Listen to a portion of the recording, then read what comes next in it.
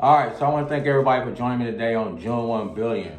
So today we're going to be talking about something very, very important in my eyes, right? So it's should you buy jewelry or should you invest in property or, house or something like that, right? So before we get into this topic, make sure you hit that like and subscribe button because that will help my channel out a whole lot, right? So back to the question, should you buy jewelry or should you buy property, right? So to each his own, but in my opinion, I would buy property. Why? The reason why is because when you buy jewelry and stuff like that, jewelry is like a liability. So, jewelry depreciates in value. You can't really do anything with jewelry. You can get robbed for the jewelry, you get killed for the jewelry.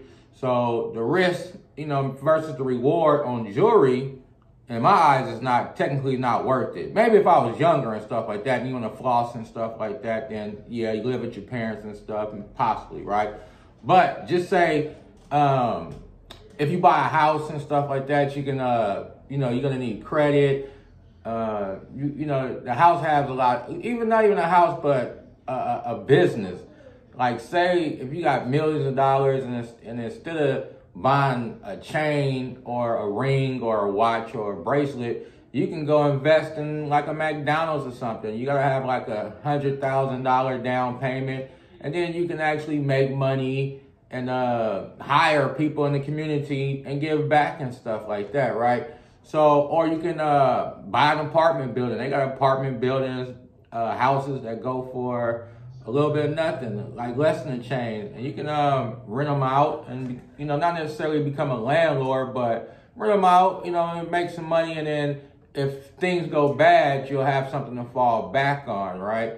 So, and if you look at most rich people, they don't wear a lot of fancy jewelry. They have like a nice little piece or something like that, but they don't really be all flamboyant because, if something happens to that jewelry, and then at the same time, especially if you get custom jewelry, custom jewelry is the worst because it depreciates in value. So if you ever want to sell that jewelry or get something back for it, you can't really get anything back for it because you have to have a person that wants that particular item, right? And it's kind of hard to find that particular item, right?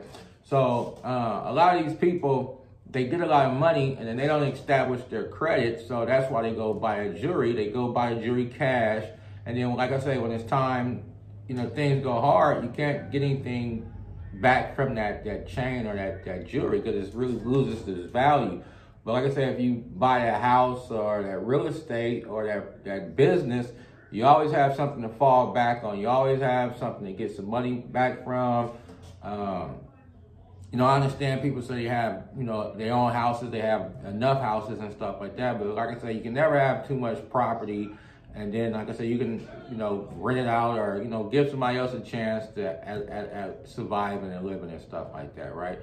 So if you want my advice on, do I recommend buying jewelry? Like I say, to each his own, you can, but I think I would invest my money into something totally different. So with that being said, hit that like and subscribe button if you agree with what I said. If you don't agree, leave in the comments at the bottom. And before we know it, we'll get into the next video. Peace.